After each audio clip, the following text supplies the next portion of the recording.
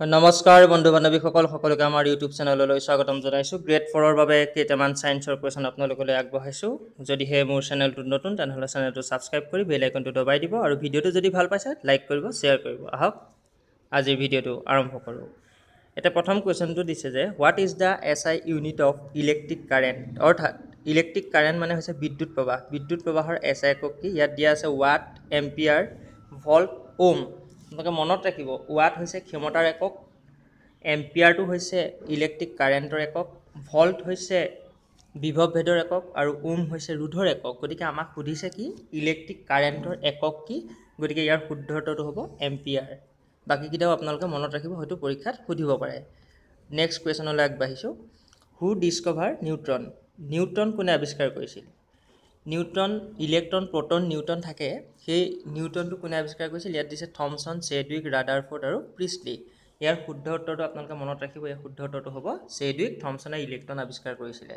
ৰাদাৰফৰ্ডেও ইলেক্ট্ৰনৰ আৰ্হিৰ বিষয়ে কিছু পৰীক্ষা কৰিছিলে, কিন্তু ইয়াৰ শুদ্ধ উত্তৰটো হ'ব চেডউইক। নেক্সট প্ৰশ্নটোলৈ আগবাঢ়িছোঁ। What is the normal value of blood sugar in the body? আমাৰ হিউমেন বডিত ব্লাড চুগাৰৰ ভেলুটো কিমান ৰেঞ্জৰ পৰা কিমান ৰেঞ্জৰ ভিতৰলৈ থাকে? এনেকুৱা ধৰণৰ কুৱেশ্যন আগৰ বিভিন্ন ধৰণৰ এক্সামত আহি গৈছে, গতিকে এইটো মনত ৰখাটো জৰুৰী। আৰু ইয়াৰ শুদ্ধ অপশ্যনটো হ'ব 80 to 120। এইটো মনত ৰাখিব আপোনালোকে। নেক্সট কুৱেশ্যনটোলৈ আগবাঢ়িছোঁ। নেক্সট কুৱেশ্যনটো সুধিছে যে sodium metal is kept under. Sodium ধাতুটো ক'ত ৰখা হয়? পেট্ৰলত ৰখা হয়, এলকহলত ৰখা হয়, ৱাটাৰত ৰখা হয় নে কেৰচিনত ৰখা হয়? এইটো আপোনালোকে মনত ৰাখিব। ছ'ডিয়াম, পটাছিয়াম এই ধাতুবিলাক হৈছে বহুত সক্ৰিয় ধাতু। এইবিলাকে বায়ুৰ লগত বিক্ৰিয়া কৰি জুই জ্বলি যাব পাৰে। সেইকাৰণে দুৰ্ঘটনা ৰোধ হ'বৰ কাৰণে, দুৰ্ঘটনা যাতে নহয় সেই দুৰ্ঘটনা প্ৰতিৰোধৰ বাবে ইয়াক কি কৰা হয়? কেৰাচিন তেলত ডুবাই ৰখা হয়। এইটো ক্লাছ 10ৰ কিতাপতো আছে। নেক্সট কুৱেশ্যনটোলৈ আগবাঢ়িছোঁ। Potassium nitrate is used in. Potassium nitrate ক'ত ব্যৱহাৰ কৰা হয়? মেডিচিনত ব্যৱহাৰ কৰা হয়, ফাৰ্টিলাইজাৰ দিছে, ফাৰ্টিলাইজাৰ বা সাৰ উদ্যোগ, বিভিন্ন ধৰণৰ সাৰ, চল্ট মানে হৈছে নিমখ আৰু গ্লাছ মানে হৈছে কাঁচ। গতিকে ইয়াৰ শুদ্ধ উত্তৰটো হ'ব ফাৰ্টিলাইজাৰ। ইয়াক ফাৰ্টিলাইজাৰত ব্যৱহাৰ কৰা হয়। নেক্সট কুৱেশ্যনলৈ আগবাঢ়িছোঁ। Soda water. ছ'ডা ৱাটাৰত কি থাকে? ছ'ডা ৱাটাৰক আৰু এটা নাম আছে, অসমীয়াত কোৱা হয় বাটামৃত পানী। গতিকে ইয়াৰ বাটামৃত পানীত কি থাকে বুলি ক'লে ইয়াত অপশ্যন কেইবাটাও দিয়া আছে। কোনটো এচিড?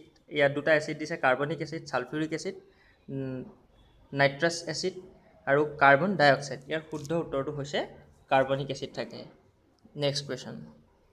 নেক্সট কুৱেশ্যনটো হৈছে the most important অ'ৰে of aluminium is. তাৰমানে এলুমিনিয়ামৰ আটাইতকৈ দৰকাৰী আকৰিকটোৰ নাম কি? ইয়াৰ শুদ্ধ উত্তৰটো গেলেনাটো নহয়, কেলেমাইন নহয়, কেলচাইটো নহয়, বক্সাইট। গতিকে ইয়াৰ শুদ্ধ অপশ্যনটো হৈছে বক্সাইট। নেক্সট কুৱেশ্যনটোলৈ আগবাঢ়িছোঁ। The gas usually fill in the electric bulb is. অৰ্থাৎ ইলেক্ট্ৰিক বাল্বত কি গেছ ভৰোৱা থাকে? ইয়াৰ শুদ্ধ উত্তৰটো হৈছে নাইট্ৰজেন গেছ ভৰোৱা থাকে। নেক্সট কুৱেশ্যনটোলৈ আগবাঢ়িছোঁ। ৱাশ্বিং soda is the common name for. ৱাশ্বিং ছ'ডা, আচলতে ৱাশ্বিং ছ'ডাটোৰ যিটো কেমিকেল নেম কি হয়? কেমিকেল নেমটো ইয়াতে কেইবাটাও দিয়া আছে, sodium carbonate, calcium bicarbonate, sodium bicarbonate, calcium carbonate. গতিকে ইয়াৰ শুদ্ধ উত্তৰটো হ'ব ছ'ডিয়াম কাৰ্বনেট। বাকীকেইটাৰো বেলেগ বেলেগ নাম আছে, আপোনালোকে এই নামখিনিও লগতে মনত ৰাখিব। নেক্সট আছে which of the gas is not known as green house gas. অৰ্থাৎ সেউজ গৃহ গেছ বুলি তলৰ কোনটো কোৱা নহয়? মিথেন দিছে, নাইট্ৰাছ অক্সাইড দিছে, কাৰ্বন ডাই অক্সাইড দিছে আৰু হাইড্ৰজেন দিছে। মনত ৰাখিব এই তিনিটা ABC অপশ্যনত যে আছে এই গোটেইকেইটা গ্ৰীণ হাউচ গেছ হয়, কিন্তু হাইড্ৰজেনটো গ্ৰীণ হাউচ গেছ নহয়। গতিকে শুদ্ধ অপশ্যনটো হ'ব ডি। নেক্সট কুৱেশ্যনটো দিছে which of the following is a non metal date remain liquid at room temperature. অৰ্থাৎ ৰুম টেম্পাৰেচাৰ বা অসমীয়া ভাষাত যদি আমি ক'বলৈ যাওঁ যে সাধাৰণ উষ্ণতাত, ইয়াত কেইবাটাও দি থোৱা আছে অধাতু বুলি কৈছে। নন মেটেল মানে হৈছে অধাতু। নন মেটেল কোনটো নন মেটেল? ইয়াত দিয়া কোনটো নন মেটেলে সাধাৰণ অৱস্থাতেই কি হৈ থাকে? লিকুইড অৱস্থাত থাকে। গতিকে লিকুইড অৱস্থাত থকা এইটো হৈছে ব্ৰমিন। যদি ধাতুটোৰ নাম সোধে তেতিয়া ধাতুটোৰ নাম হ'ব পাৰা। পাৰা অন্য এটা নাম কোৱা হয় মাৰ্কাৰী বুলি। নেক্সট কুৱেশ্যনলৈ আগবাঢ়িছোঁ। Which of the following is use in pencil. পেঞ্চিলত কি ব্যৱহাৰ কৰা হয়? আমাৰ কাঠ পেঞ্চিলৰ যিটো ক'লা অংশ থাকে সেই ক'লা অংশটো কি ব্যৱহাৰ কৰা হয়? গ্ৰেফাইট, চিলিকন, চাৰকোল নে ফছফৰাছ? ইয়াৰ শুদ্ধ উত্তৰটো হৈছে গ্ৰেফাইট ব্যৱহাৰ কৰা হয়। নেক্সট কুৱেশ্যনলৈ আগবাঢ়িছোঁ। Atomic number is represented by which letter. কোনটো লেটাৰে এটমিক নাম্বাৰক ৰিপ্ৰেজেণ্ট কৰে? ইয়াৰ শুদ্ধ উত্তৰটো হৈছে option D, Z. Z আখৰটোৱে atomic number বুজায়। Which acid is used in the body to help digestion? অৰ্থাৎ আমাৰ হজম হোৱা প্ৰক্ৰিয়াত কোনটো এচিডে সহায় কৰে? হাইড্ৰক্লোৰিক acid, sulphuric acid, acetic acid নে বৰিক এচিড? এই শুদ্ধ উত্তৰটো হৈছে হাইড্ৰক্লোৰিক এচিড আৰু ইয়াৰ সংকেতটো হৈছে HCl. Next, deficiency of vitamin A result in, vitamin এৰ ফলত কি ৰোগ হ'ব পাৰে?